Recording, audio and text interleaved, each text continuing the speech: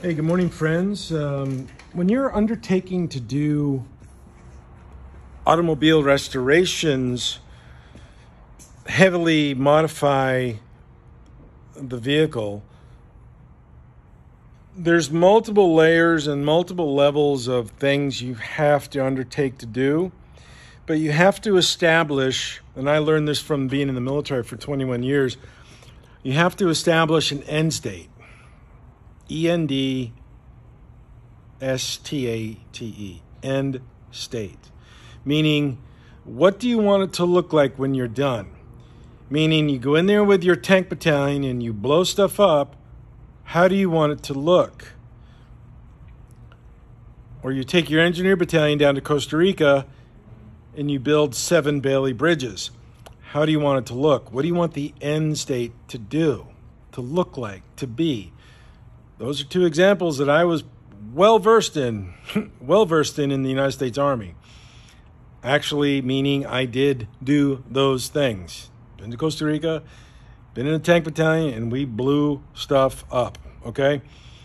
So, applying that kind of logic to an automobile that you're restoring, there really is, quote, nothing right until we have the end state. So, modifying the engine, modifying the frame, the firewall, the braking system, everything has a systemic effect on everything else. For example, the seat. That right there is not a permanent seat.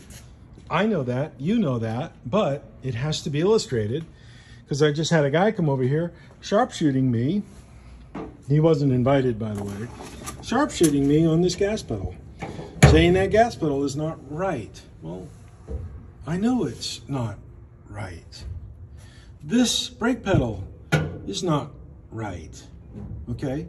It's all aftermarket stuff. This is from the donor car, the 2003 Chevrolet truck. It's a placeholder. It's not necessarily going to be in the final place, but what drives all this is me sitting in the car like I've done, getting the proper relationship of my legs to the pedals, my hands to the steering wheel, which Bridget and I put a steering wheel in here, and we sat in here and we established the relationship. Now, the limitations are the steel rod is straight. So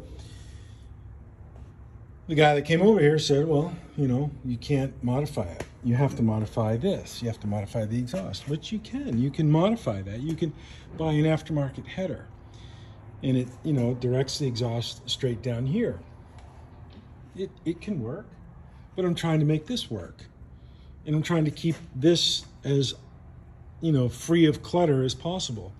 I don't necessarily want a brake lever to come straight down here. You know, that's just too much movement of a lever. If I can modify it a little bit, make it a little bit shorter, make it a little bit different, and still works, I'm going to try to do that. Just like this is not a final seat, this is a placeholder. You know, this is here to keep my pockets from catching in the springs. You know, shouldn't have to explain it. But car restorers, people that do this kind of stuff, and that's all they do, that's all they have done, I have found that the limitations or their imagination is very limited. You can't imagine that the steel can be bent, modified, fabricated. Some can, but maybe not. You know, I tend to think very big. All my stuff, I think big and grandiose. Some may say I think too much, but I don't think so. I don't believe that is a correct assessment because most people won't even put this thing on. You know, this bottom triangle part of the extended firewall. They'll just use the existing mounts that were there, you know, on the old body. But so there's a combination of everything that goes on at once that you have to balance it out in your head, and you have to war game it, and you have to run through multiple scenarios. The biggest one is putting your butt in the seat and establishing the relationship of your feet to the pedals, your hands to the steering wheel. It has to be comfortable. It cannot be awkward. You know, this individual said that the accelerator pedal goes over here. Well, okay, but then your foot is resting on the transmission tunnel. I don't want to do that. So I've chosen not to do that. So I've utilized the existing throttle that came on the donor vehicle, and this may not stay like that. This is what they call a placeholder. Just like this is not a permanent seat. It's a placeholder. It just works for right now to establish me not catching the springs, and this establishes proper dimensions of my feet.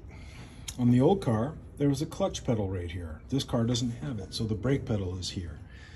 So it's comfortable when you're sitting in the car and your feet just naturally go down there naturally. So that placement of the pedals dictated or dictates what has to happen down in here. This here is also something that I do not want to negotiate around. I will if I have to by buying the aftermarket header, but so far we have this working. It fits, systemically fits.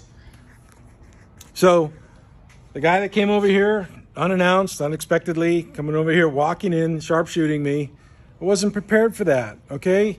I wasn't here at all yesterday. I get here and my neighbors just, you know, garbage flowing out, broken glass everywhere. So, you know, I'm dealing with a bunch of civilians. So they don't have the mentality of the military, which is sorely needed in our society. We need this. We need some discipline. We need some people that are going to break down their boxes, you know, and sweep up their broken glass. You know, do it. If you just do simple things like that, if your lane is in front of you, do what is in your lane properly, expertly, to the best of your ability.